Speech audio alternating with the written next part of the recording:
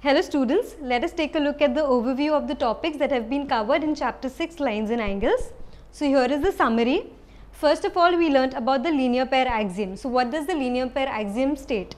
We have a statement as well as its converse. So let's go with the statement first. If I have a straight line PQ, it's a straight line, and if I have a ray OR that stands on it, then the sum of the adjacent angles so forms is going to be 180 degrees.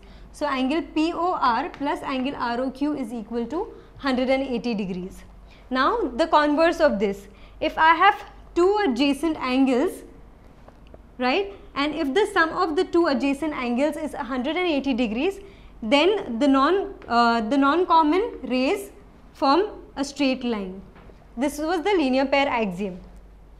Then you have vertically opposite angles. If I have two lines, two straight lines, let's say PQ and RS intersecting at any point, let's say O, then there are two pairs of vertically opposite angles formed. One is this angle, one is this pair, and the other is this pair.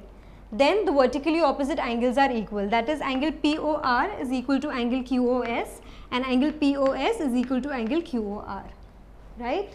Then you have lines and transversal. So what was about lines and transversal?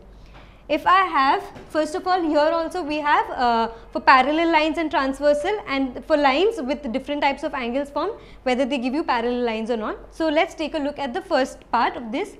If I have two parallel lines AB, CD, AB is parallel to CD and PQ is the transversal. Then obviously when you have two lines and a transversal intersecting them at two different points, let's say M and N, then different types of angles are formed. And let me call these angles as 1, 2, 3, 4, 5, 6, 7 and 8. Correct? So first of all, the corresponding angles would be equal. So the corresponding angles are 1 is equal to 5, 2 is equal to 6, similarly 3 is equal to 7 and 4 is equal to 8. Also I have alternate interior angles equal. So my alternate interior angles are going to be 3 and 6. So 3 is going to be equal to 6 and 4 is going to be equal to 5. And the sum of the interior angles on the same side of the transversal is 180 degrees. So 3 plus 5 is 180 degrees and 4 plus 6 is 180 degrees. So this was for parallel, given two parallel lines and transversal intersecting it in two different points. So I had M and N. Let me just mark this clearly. Okay.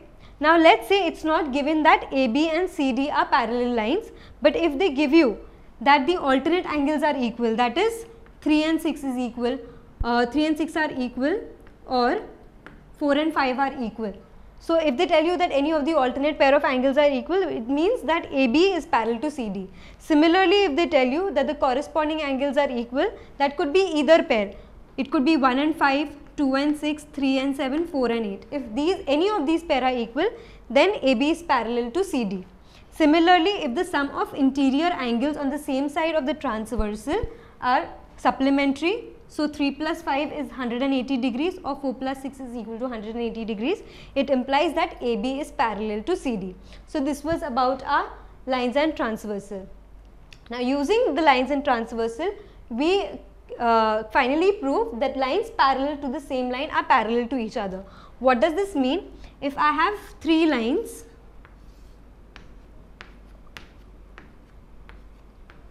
let's say AB, CD, PQ and RS is the transversal.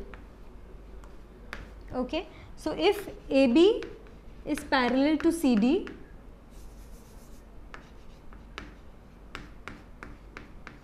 and also AB is parallel to PQ, then these two statements imply that CD is parallel to PQ. You could have n number of lines like these. So if any of the lines, if I have n number of lines here. If any of the lines is parallel to either of these, then all the lines are going to be parallel. Then angle sum property of a triangle. Angle sum property of a triangle, you've learned this in your 8th class as well. And here we have proved it using the axioms and theorems that we learned about parallel lines. What does it state? That the sum of angles of a triangle is 180 degrees. So if I have my triangle PQR, then angle P plus angle Q plus angle R is equal to 180 degrees. This was theorem 6.7 of your textbooks. And using this angle sum property, we deduce the exterior angle theorem. So what does exterior angle theorem say? If any side, let's say I extend side QR, is extended to point S.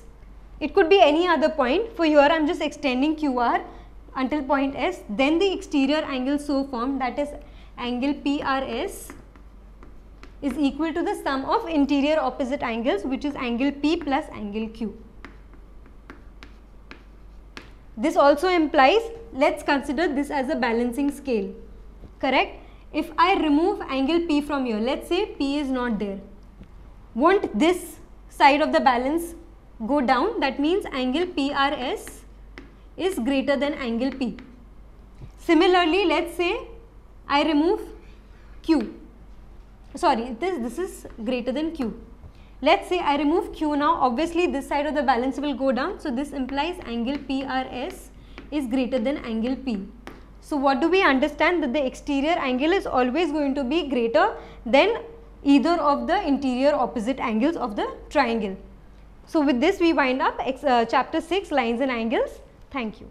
Hope this video increased your knowledge. For more such videos and a completely free educational content, log on to www.epathshala.org or visit our ePathshala YouTube channel.